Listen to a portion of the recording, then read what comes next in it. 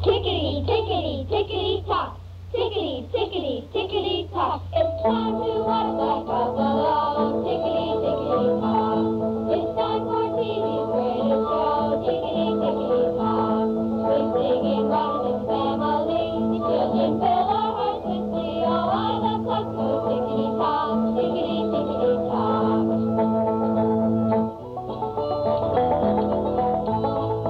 Weed'em, Indian braves and Indian princesses, gather around your TV set. The clock says it's time for Black Buffalo's powwow. Hey, boy, wow. Hey, how about that? Singing Waters, we made it. The boys and girls are here, and we're on time. Right. The clock says it's time for Black Buffalo. The boys and girls are waiting in the longhouse. Marge is here with April the coyote, and we're ready to go. And all you boys and girls there at home are waiting too.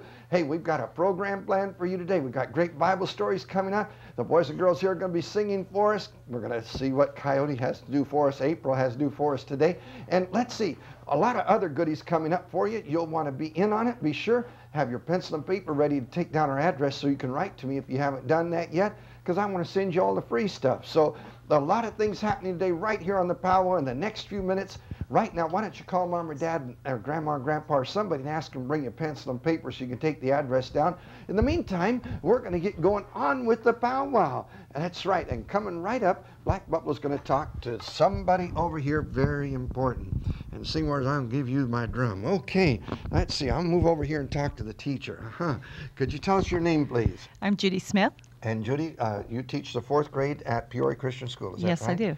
Judy, I think before we even say anything else, I could ask you who the favorite students are in school, and you'd say 4th grade. And if I asked them who the best teacher was, they'd say Judy Smith. I know that I right hope away. so. Yeah, and so I'm not even going to ask that. And we have a mother over here. What's your name? Barb Plattner. And Barb, you have children in the school? Yes, I have a 4th grader named Blake. And do you have any others? Jared Plattner in 5th grade. 5th grade, that's right. I knew there was another one there somewhere. So, okay, well, we're going to hear the children sing. What are they going to sing for us? Well, they've chosen He's Got the Whole World in His Hands. Okay, why don't you come on out and lead it? And the boys and girls can sing right along there at home. Go ahead, I'll let you move right on over there. And the boys and girls at home will sing along with you, okay? So let's, why don't you move right over in here, okay? Yeah, right in there. That way we can get all their faces real good. Okay, let's sing them happy out there. Go ahead. Got the whole world in his hands. He's got the whole world in his hands. He's got the whole world in his hands. He's got the whole world in his hands. He's got the little bitty babies in his hands. He's got the little bitty babies in his hands. He's got the little bitty babies in his hands. He's got the whole world in his hands. He's got black buffalo in his hands. He's got black buffalo in his hands. He's got black buffalo in his hands. He's got the whole world in his hands. About that. That's all right. He's got black buffalo in his hands. Okay, Marge, I wonder if, you just stay right there and I'm going to get down over here on this side where we can still keep April close for the boys and girls. And Marge, we want to, let's talk about Wildlife Prairie for just a minute. Where's Wildlife Prairie? Wildlife Prairie Park is 10 miles west of Peoria, right off of I-74. We have animals there that are native to Illinois that you can come and enjoy. Some of them you don't see in Illinois anymore, like the buffalo. Is it open? Yeah. But not this buffalo. Not this buffalo. You've got a big herd of buffalo out there. Real haven't you? animal buffaloes. That's right. Mhm. And is it open year-round? Yes, it is. We have shorter hours in the winter. We have 11,000 school kids coming there in the month of May for their field trips. Just in May? Just in the month of May. They come other times of the year, too? They can come all summer long and through the fall. Now, how long have you been with Wildlife Prairie? I've been there since the park opened in 1979. So you've been there I've several been there years now. quite a That's few right. years, and And- I've enjoyed it. Okay, well, let's talk about April. April is down here laying on the cowhide. Well, as you can tell, she's getting quite elderly Right. now. Her mother was a coyote, her father probably a dog, and she could have been a wild animal, only person got a gun and killed her mother and all her brothers and sisters for no reason. They weren't doing any harm. She scampered away and was picked up by a neighbor out of the soybean fields. And so she's alive and can be here with us today. And how many years have you had April? I've been with April every day for 11 years.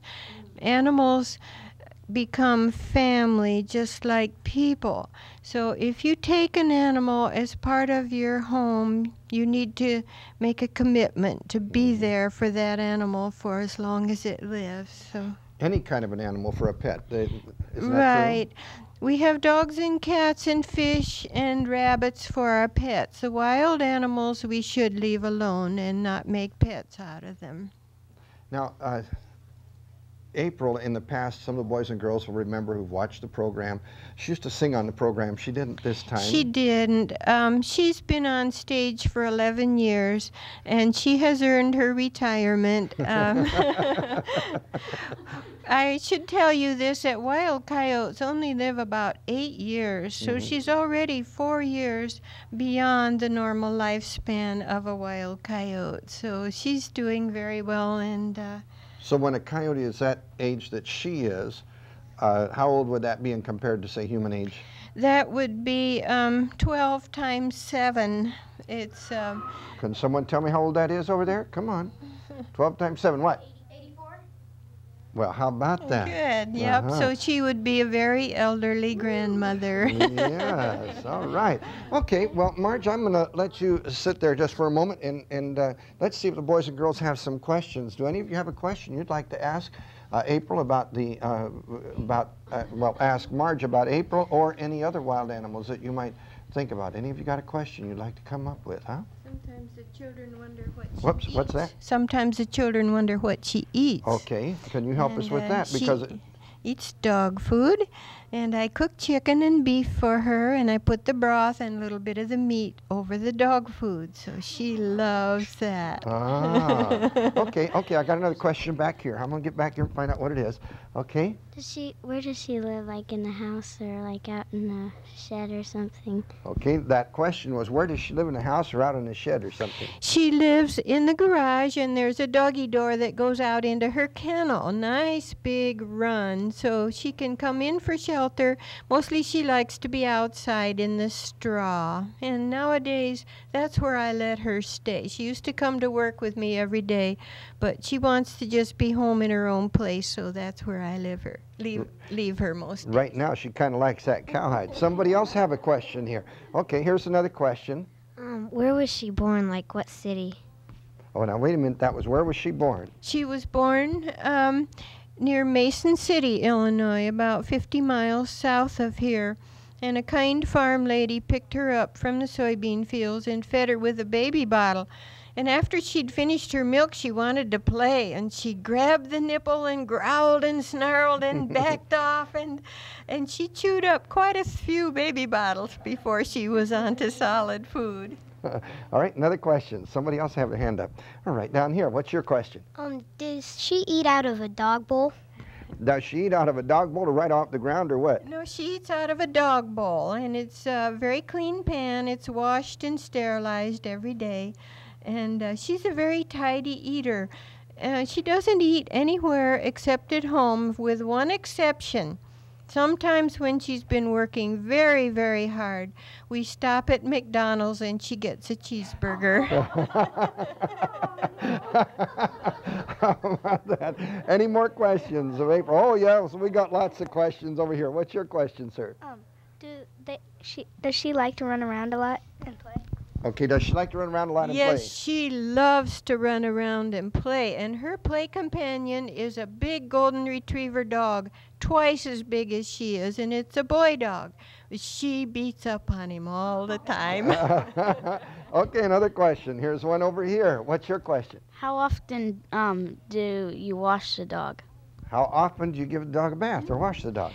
I rub her with a towel when she's been out in the rain, and I comb her. Right now she's shedding her winter fur, so she looks a little bit shaggy, but otherwise I just comb her and she washes herself. She's very, very clean. And if she should get her paws muddy, the next morning they're all cleaned up. Okay, we have a question back here from this young man. Did you have to tame her when you got her? Did you have to tame her when you got her, okay? I didn't tame her. She just is the way she is. I treated her kindly and gently. I didn't try to obedience train her. You couldn't do that. I just let her know I was her friend and I was there for her. And that way we've gotten along very well. She's never bitten me or anybody else. Okay, we have one more question. And what's your question? How often does she eat? Well, how often does she eat? Those are all interesting, good Very questions. good questions. She eats only once a day, and once in a while she gets a special treat, like a bone to chew on or a special sandwich from McDonald's. Basically just once a day, but she has a good, big, clean bucket of water there all the time. Marge, I want to thank you for bringing April with us today, and we know that you take care of many other animals out there, and we're going to be talking about that in another program. But right now, we want to thank you for bringing April, and we have Singing Waters. Could you come over and tell us what we got coming up next, huh? Yes, Black Buffalo, we've got great Bible stories. And you know, Marge talked about being a friend to April. And many of you boys and girls have lots of friends, and sometimes you even do something special for a friend, don't you? And it's like you kind of take care of them if somebody's fallen and got hurt, and you would help take them home so they could be taken care of. Well, Jesus is going to take care of someone special today along with another friend. Okay, so we're going to just sit back and watch great Bible stories.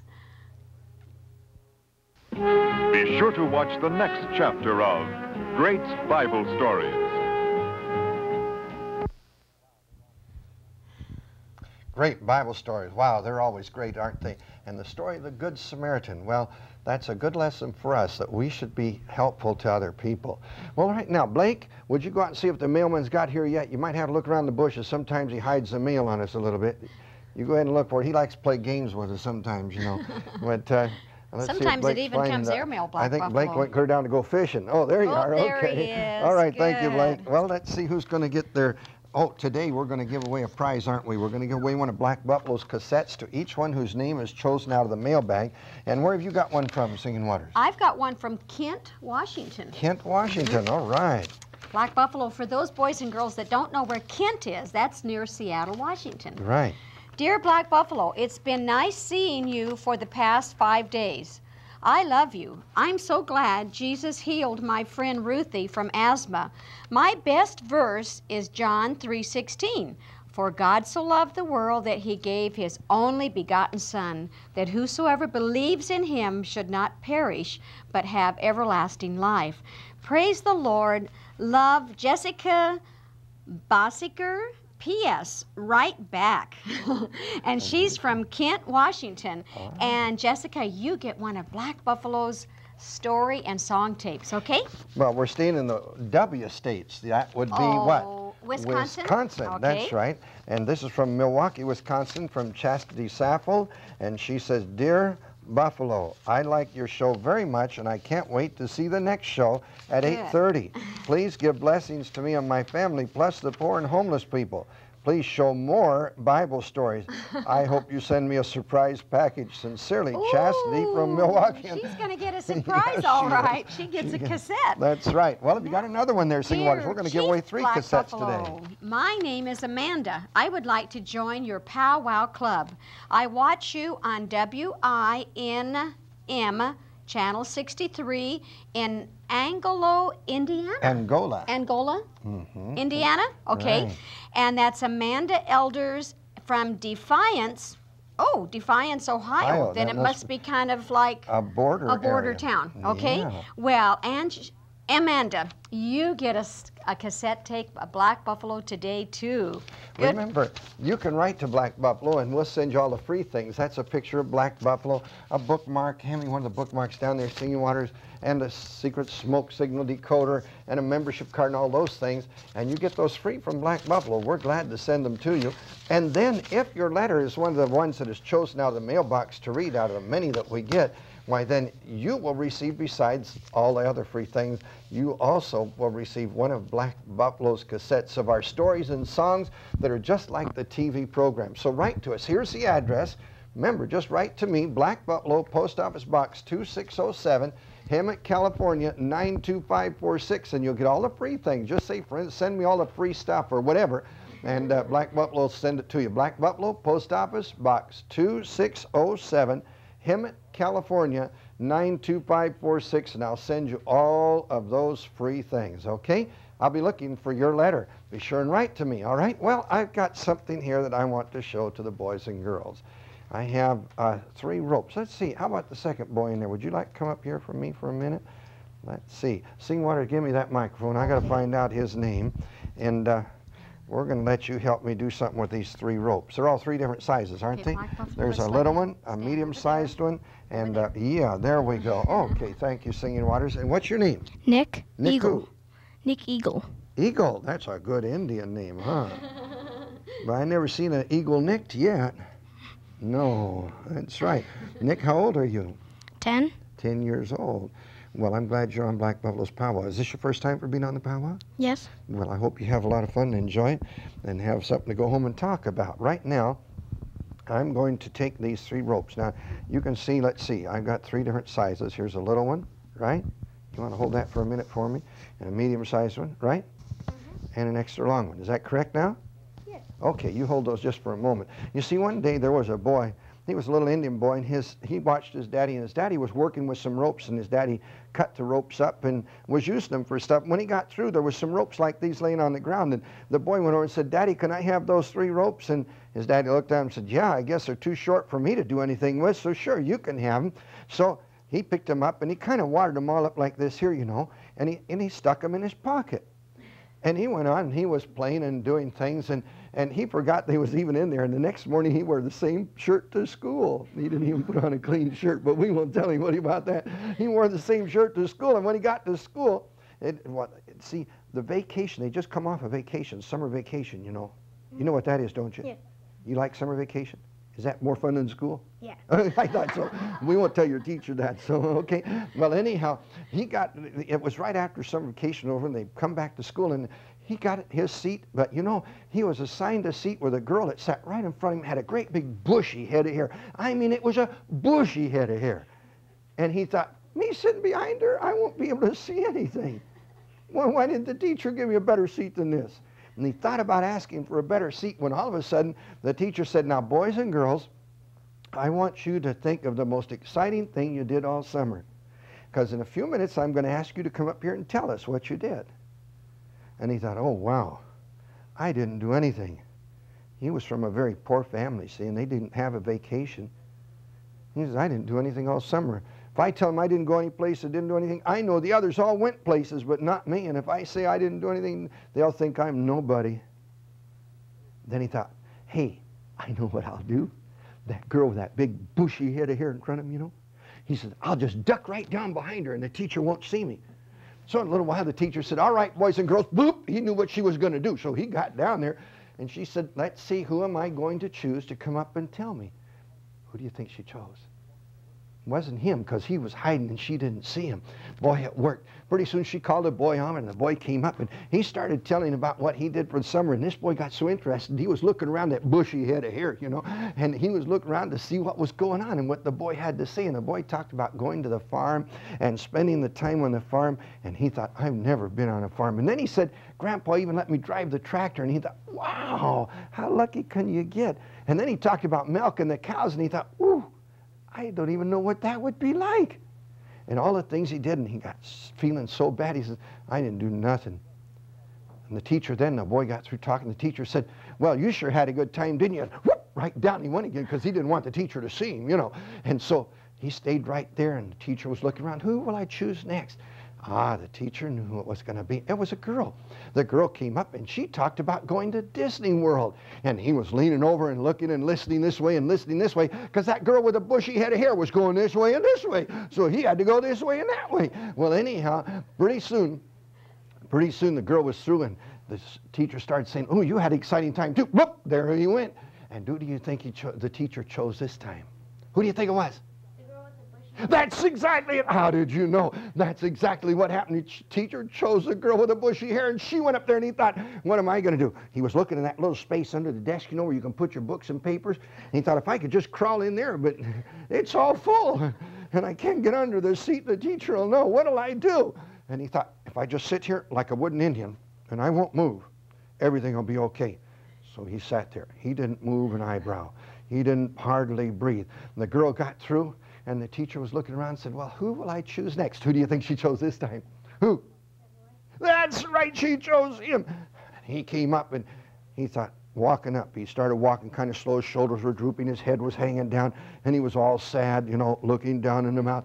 And he thought, what'll I say? And then he knew, I know what I'll say.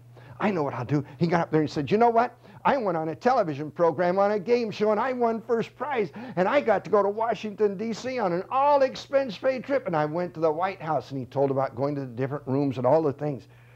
All he knew was he'd watched TV all summer long, and that's what he had seen.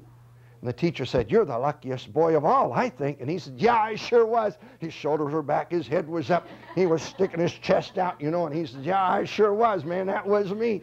Well, they went out in class, after class, they went out for recess, and they were sitting there, and a girl came up to him and said, you're a liar, you told a lie. He said, no, I didn't. What do you mean I told a lie? She said, I was here all summer, and I tried to get you to play with me, and you wouldn't even come out and play because you didn't want to play with girls, and you just stayed inside. You didn't go anyplace. You told a lie. He said, no, I just told a little fib. She said, a fib is a lie, and a lie is a lie. He said, no, I just told like a little white lion. He was kind of fiddling with these ropes, you know, because he didn't want to look at her. She said, a white lie is a lie, and a fib is a lie, and you told a lie. He said, no, look, look. See this little rope? She said, yeah. And he said, that's sort of like me. I just told a little story. It didn't hurt anybody. And everybody know Bobby, he tells great big stories. And Stevie, he tells whoppers, and I'm not as bad as those guys. And she said, a lie is still a lie, and you told a lie. He says, no. She said, put all those ends together. And he did. And she said, can you tell them apart? Can you tell them apart? No. She said, but he said, I still know I told a little one. She said, okay, put all the ends together. So he reached over his hand like that, and he took the little one, and he brought it over, and he took the medium one, and he brought it over, and he took the long one, and he brought it over. And she said, now can you tell them apart? And he said, no, but I still know that I told the little one, and Bobby tells the big ones, and Stevie tells the whoppers. And I'm not as bad as them. She said, give me those ropes. He handed them to her, and just like that, the ropes all turned out one size. There wasn't a little one anymore. There wasn't a medium-sized one anymore. There wasn't a long one anymore. They were all exactly the same size. She said, see, a lie is a lie. Whether it's a little one or a big one or a whopper, a lie is still a lie. He looked at her and he said, how'd you do that? She said, that ain't what's important. What's important is you told a lie. He said, let me see that. And quickly he looked at it, and he took the one rope out. There you are. Can you hold that up for him? And can you hold this up for them? And then how about this one here? Can you hold this up for him? And let's take a look at it. He said, how'd you do that? He said, I know one thing. I'm never going to tell a lie anymore, whether it's a little one or a whopper. I'm not going to tell them because I want all God has for me. And I'm not going to tell a lie because I know that's wrong. Let's give my helper a hand for helping me, okay? Thank you very, very much. Well, I'll tell you what, Black Buffalo's been happy, and we've had a good time today, an exciting time. We're down in the last few seconds of our program, and I'm going to have to say goodbye right now to you boys and girls there at home. Be sure and tell your friends to watch Black Buffalo's Powwow. I'll tell you what, you have a lot of things, just like Marge from Wildlife Prairie and all the others coming right on Black Buffalo's Powwow. Great Bible stories. Tell your friends to watch us next time right here on this channel. Until then, we'll be seeing you. Goodbye now.